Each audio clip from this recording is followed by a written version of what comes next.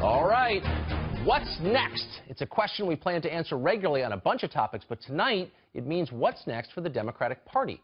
Because before last week's election, virtually everybody predicted it would be Republicans in a death spiral, a civil war, pick your cliche.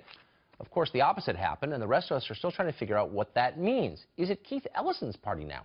Joining us now is Democratic strategist and deep insider Julie Roginski. Deep insider. So, Julie, I mean, Keith Ellison, I don't want to pile on, probably the most liberal guy in the House, a former protege of Louis Farrakhan's, not a mainstream character, and yet he's gotten the public endorsement of Harry Reid, the outgoing Senate Majority Leader, and then Chuck Schumer, the would-be Senate Majority Leader, has also endorsed him. What does that tell us about where the party's going? I don't think it tells us much. I think there are different factions in the party. I think the party is in disarray, as you pointed out. I think they're trying to find their way. Keith Ellison represents one wing of the party. Look, you have somebody like Chuck Schumer who represents a very different wing of the party, despite the fact that he endorsed him. And the Democrats need to find a way forward. Look, there are two schools of thought here. One school of thought is to do what Mitch McConnell did, which is to say he wanted to make Barack Obama a one-term president. That was his priority as majority leader. Yep. It's the same priority potentially for Chuck Schumer to say, I'm going to obstruct Donald Trump every step of the way. The other alternative is you work with Donald Trump when you can on infrastructure spending, which I think Democrats would be behind him on. I'm not so sure about conservative Republicans who don't want to dime on infrastructure spending. And you oppose him on other issues where you can. For example, this proposed Muslim registry, which I will register as a Muslim tomorrow if they start doing that. But they're not. I mean, obviously, they're not going to come to terms on infrastructure. They're going to put a poison pill in there. That's not good for them. No. I mean, let's be totally real. But let me just ask you, let's just savor the irony for 1 second. Chuck Schumer, Harry Reid spent the last year telling us in every sentence that Donald Trump's a racist, he's a bigot. And they just endorsed a guy who was supporting the Nation of Islam and Louis Farrakhan. So can we just at least pause and say, wow, no? Well, as I said, if Donald Trump has his way, Keith Ellison might be in that Muslim registry, so he will have his vengeance. So look, the autopsy is obviously not complete. We're all trying to figure out what exactly happened, what next for the party.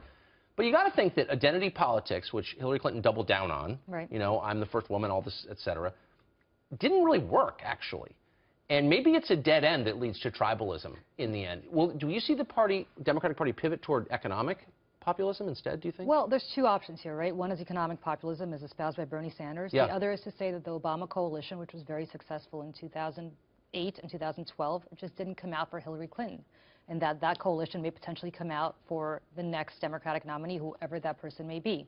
So that's the tension in the Democratic Party now. I don't have an answer to that yet, but I think that's what they'll be working through. The third option is to do a little of both, is to say that we need to address the concerns of millennials, we need to address the concerns of minorities who stayed home, we need to make sure that they understand, as Latinos might, who voted more for Donald Trump, surprisingly to me, than they did for Mitt Romney, that their issues may not be represented by this president.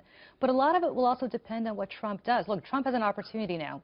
Trump can do things like infrastructure spending, which I think would attract a lot of Republican support, Democratic support, attract the support of working class people who want to work on those projects, union labor people. Or he can side with the Republicans who don't want to spend an extra dime on infrastructure spending and potentially not do that. He's made it really clear. So last question, quickly. Yes. Democrats have actually lost a historically large number of seats under this president. I mean, not just in federal seats, but in state houses. I mean, they don't control anything, really. That's Obama who did that. Yeah. Is anybody saying that out loud in the Democratic Party? A lot of people are saying that. Obama. I haven't heard anybody say that. Well, yeah, I'm saying Obama is saying that because Obama is doing something that I think is very important, which is he's going to focus on getting back the state houses. That's where redistricting comes in.